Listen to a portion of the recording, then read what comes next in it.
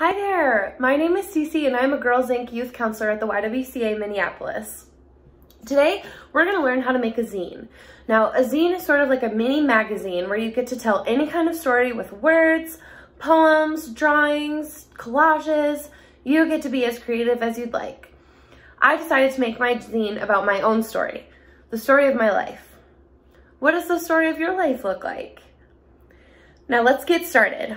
All you need is a sheet of paper. Now I'm using a smaller sheet of paper because that's all I have at home, but a piece of 8.5 by 11 inch printer paper works best.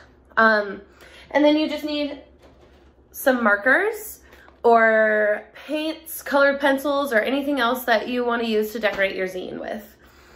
Okay, so first we're gonna fold our paper into like a hot dog style, like a hot dog bun. So fold it like that. Nice crease. Then you're gonna open it back up and fold it hamburger style. So like this. Folding and creasing. All right, now you're gonna open it back up, and this part's a little tricky, but not too bad. We're gonna take this edge and this edge both to the middle. So we're gonna fold this like that and give it a good crease.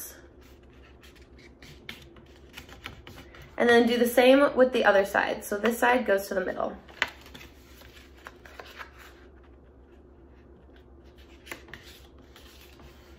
Wonderful. Now you're gonna open it back up and fold it again, hot dog style. Then you're gonna take some scissors, which I forgot to mention you also need, and you're gonna cut just until this middle crease. So I'm gonna make a dot and show you where to cut. Gonna cut right to that middle dot.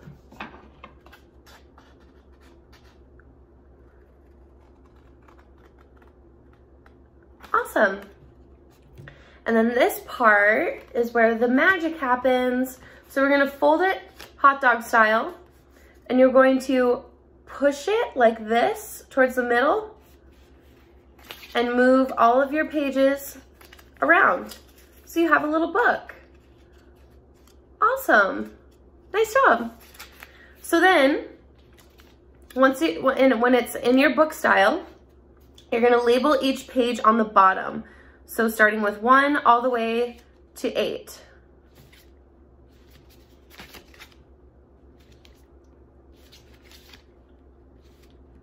And 8 should be the back page. Then you're gonna open it back up.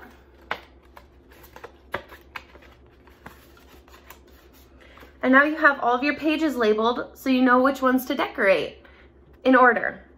And I'll show you an example of how mine turned out.